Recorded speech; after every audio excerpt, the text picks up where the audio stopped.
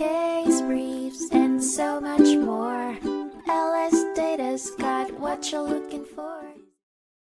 In 1986, a case that underscored the requirements for involuntary commitment of an individual with mental illness came before the Montana Supreme Court. D.R.S., previously involved in an armed robbery, was diagnosed with a severe mental illness, which included paranoid schizophrenia. Despite being admitted to a mental hospital, D.R.S. challenged the decision, stating there was inadequate proof of his mental illness. A high-profile psychiatrist who examined D.R.S.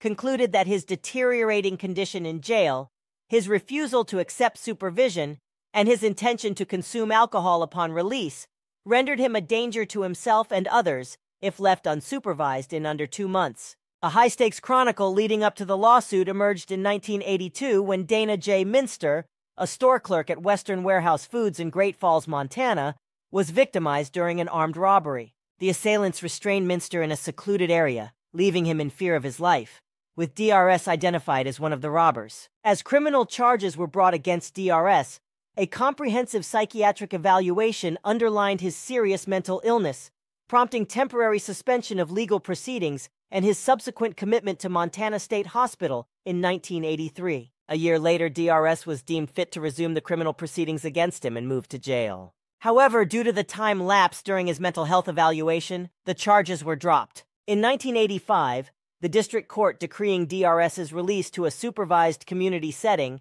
once hospital staff deemed it appropriate, led to an involuntary commitment petition. D.R.S. objected, asserting the evidence supporting the court's finding of serious mental illness was insufficient. Despite D.R.S.'s appeal, the court affirmed his involuntary commitment, bolstered by resounding evidence of his mental illness and potential harm to himself and others if released without supervision in 2 months. The rulings of Mr. Chief Justice Turnage and Mr. Justices Morrison, Harrison, and Sheehy substantiated its decision, affirming the nuanced legal and medical requirements concerning involuntary commitment in mental health cases.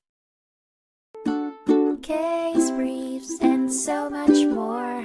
LSData's got what you're looking for. Visit lsd.law, elevate your mind.